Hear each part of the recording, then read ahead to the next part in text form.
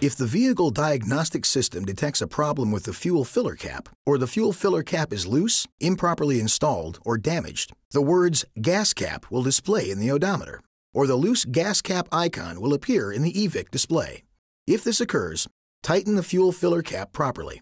If the problem continues, the message will appear the next time the vehicle is started.